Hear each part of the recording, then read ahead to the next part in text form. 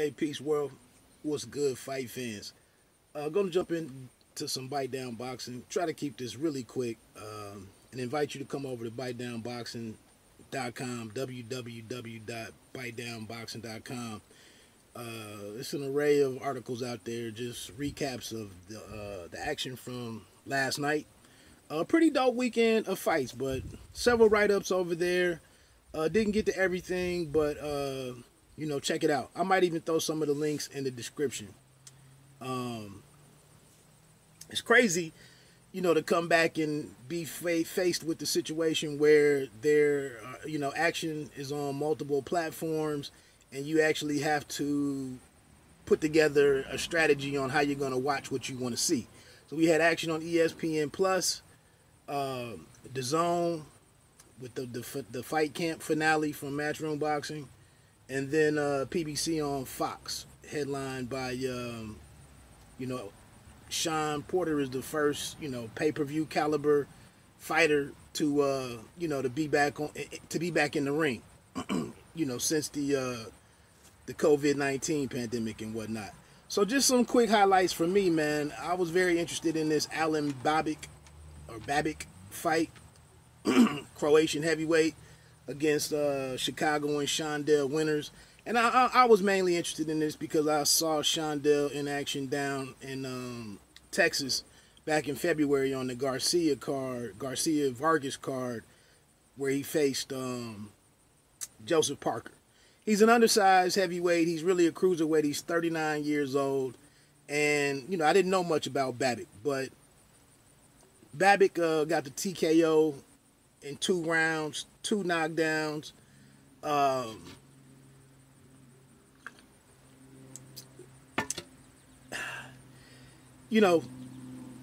Shawndell is cornered by Montel Griffin. They need to talk to him and convince him to not compete anymore. Definitely not at heavyweight. He briefly had a moment. He connected first, I want to say, with the right hand. Some little footwork in there, and turned Babic and caught him.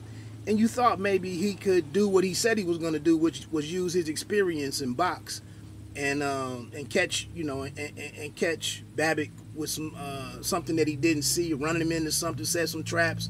But as soon as Babic started touching him, you saw that Winters just fell apart. I mean, physically he started falling apart, and then tactically he just didn't have anything to offer, and he was, it was target season.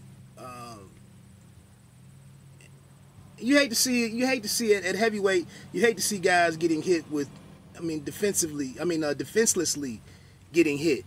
And once his legs were gone, he was just getting caught with humongous shots. Helped the dude out. Babic afterwards called out Filip Hrgovic, which is one of my favorite, rising heavyweights to keep an eye on.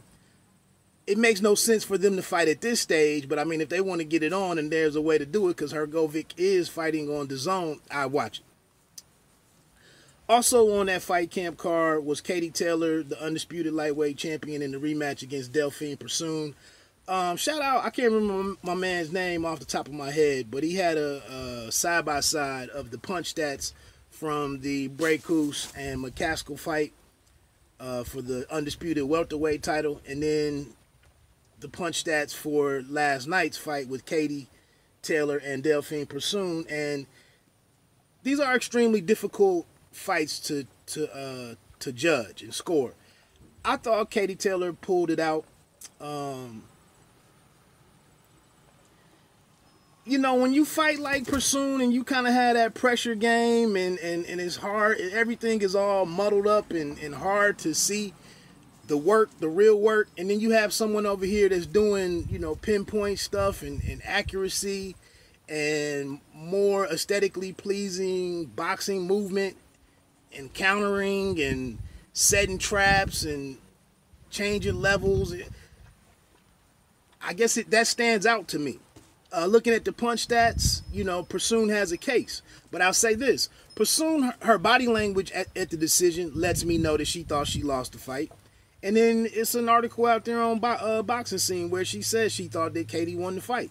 So I'm good. I don't know about the 98 to 93 card, but and another thing for me was when Katie answered the 10th round, her body language, her energy, and everything was markedly better than what we saw in the first fight, where I thought she lost that fight. But Persoon, man, you know, tough, gritty.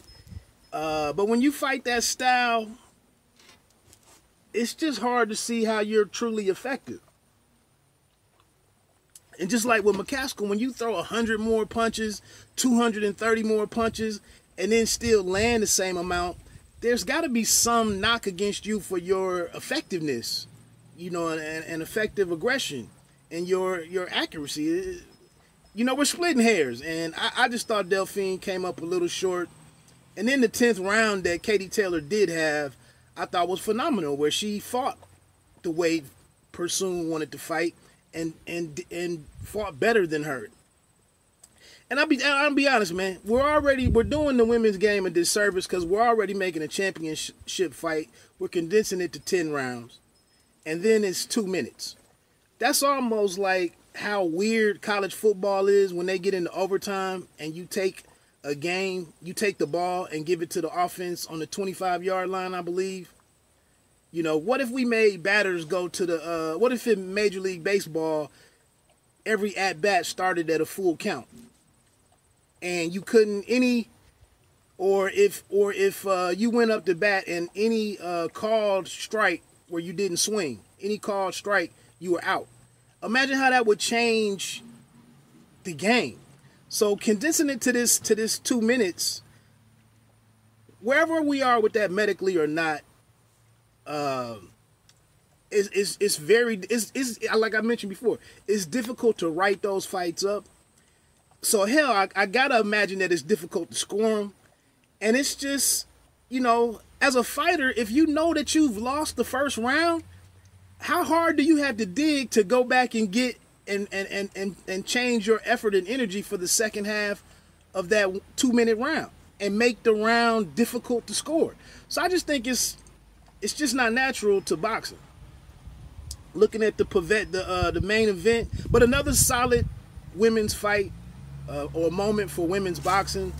Actually, that was one of my favorite, or my more, or an appearance by Katie, or performance by Katie Taylor, where I hate using the word hype, but I thought she looked great.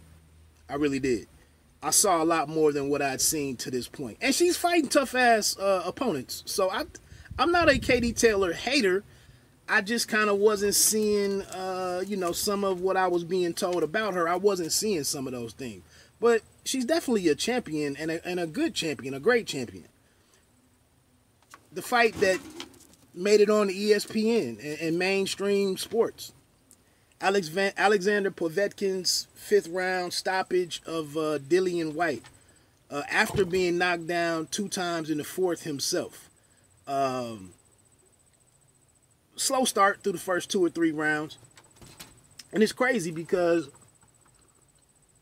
Dillian Whyte trying to be posed, you know, controlled, not make it more difficult than what you need to make it. You get the 2 knockdowns, you have total control of the fight, and then you still try to come out and be composed and smart. And then a wily veteran just does something remarkable with this, slips that right hand, slips off to the left, and as White's, you know, his body, as he goes to recoil to get back in his stance and whatnot, or do what he's going to do next, Povetkin fires this left uppercut that,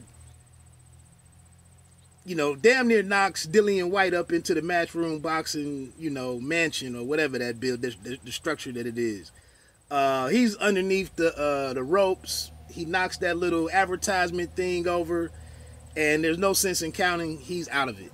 And so goes away, you know, Dillian Whyte's mandatory status, 1,000 days or whatever, throw all of that away. They're talking about a rematch later in the year, maybe in December if possible. And then also that Povetkin knockout is very similar to the Joe George knockout of Marcos Escudero a couple of weeks ago in the opener of the Angelo Leo versus Tremaine Williams super bantamweight title fight on Showtime. Showtime Championship Boxing's return. Very similar sequence right there in both of those with the same results. Except there was in the middle of the ring for George and Escudero. But so that's that. Actually, man, I'm at 10 minutes, so I'm already over my time. I'm just gonna leave it at the DAZN card. I might come back and do a second one on the other action, the PBC and the top rank stuff. Get to talking, man. Where does the time go? Anyway, bite down, boxer. Don't let them count you out. Peace.